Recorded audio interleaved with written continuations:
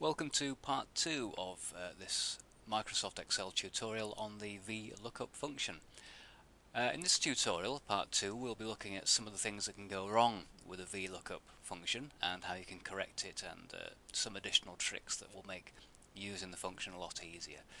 Now, in the first part, what I explained was that when you sort the data table, it should be sorted in A to Z order or 0 to 9 order.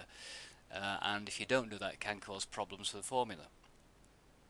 Now, as we have the formula set up here, which you can see in the formula bar, there is an element missing. Now, without that element, I will just show you what can go wrong if the table is missorted. And what I'll do first of all is just select the data in the data table, and I'm going to sort it the wrong way around, just to give you an illustration of how it can go wrong. So, column A, I'm going to sort, and I'm going to sort in descending order. Click OK there, and just keep an eye on the table at the top, the information table, and you'll see what happens. It all goes slightly chaotic. The code 1001 is not finding hammer at all, even though it's clearly on the data table. The other codes, the 5001 and 4001 codes, are not finding what they're supposed to find, which in the case of 5001 is the bolts and 4001 is nails. They're all finding hammer instead, and so clearly the function just isn't working at all. The reason for that is there are two ways you can use VLOOKUP. One is to find an exact match, and one is to find a close match. And we'll look at both versions of those. What I'm going to do first of all is look at using VLOOKUP to find an exact match, and I'm going to correct the formula in this example so it begins to work properly as we want it to. Now, if we just have another look at the formula, there it is. The first part is looking up the information that we want to get from the data table, or Excel will use to retrieve the information we want. The second part of the formula is obviously the data table itself, and the final part is the lookup column, or which column in the data table do we want the information to come back from. Now, there is a fourth element which I will now add on. So if I type a comma and type the word false in there. Now, what I'm going to tell Excel to do by putting false in is to find an exact match only. And if I press the enter key, we'll see that we have got the right result for code 1001. Fantastic. And what I'm going to do is copy this formula down there, and we should see them all correct to bolts and nails and bolts again, which is correct. And if I put another code in there, for example, you'll see it's working. If I put 3001 in, we'll see it comes back with drill, which is correct. Now, at the moment, the price is not working as it should. We still have not applicable stuck in cell C2 for hammer, which we don't want, of course. And so I'm going to correct the formula there as well. So if I click on C2, go to the end of the formula, comma, type in false. I'm going to click on the little green tick there, which, as I said, is the same as pressing the enter key. And now we get the correct price, and if I just copy that down the column, we'll get the correct price in all the cells.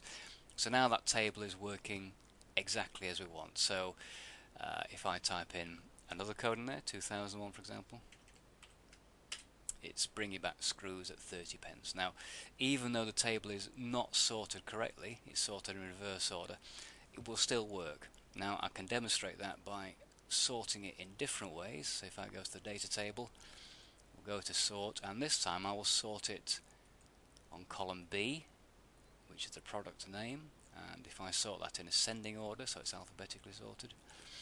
Now, we have the second column sorted A to Z, but obviously the index column is completely out of order. It's not in any particular order at all. It's random. But the table where our information is still working correctly, so that's great. So what will happen now is I can basically sort this in any particular order, and our VLOOKUP will work perfectly. Next, we'll look at using the paste function feature of Excel to create the VLOOKUP results. Now, first of all, I'm just going to delete the results I've already created there, because we're going to recreate those using the paste function feature.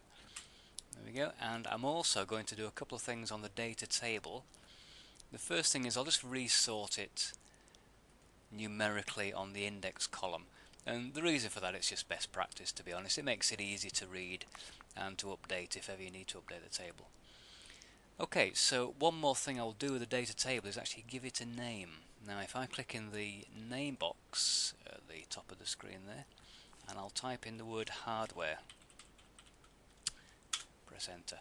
Now what that's done is actually named that range, so I no longer have to type in A10 to C14 as the range for the lookup. I can simply type in the word hardware, which makes it a lot easier to not only use but also to read when you're looking at the formula.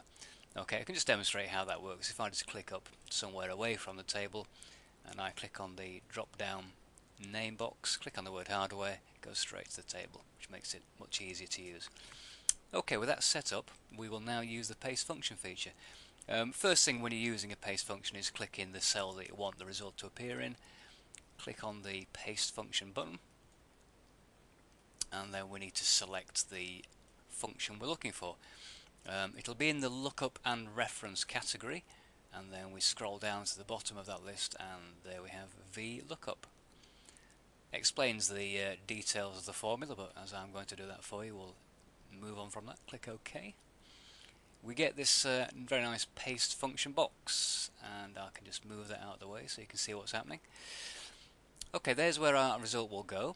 The first thing it's asking for is the lookup value. The lookup value is in cell A2. It's basically the number we ask Excel to go and get the data from the data table. So click on that. You can type it in manual if you prefer. The table array, well, that's the actual data table. We've already named it as hardware. Now to access the range names, I press the F3 key on the keyboard, and that brings up the list of range names. All I do is click on hardware, click OK, and that puts it into the cell there for you.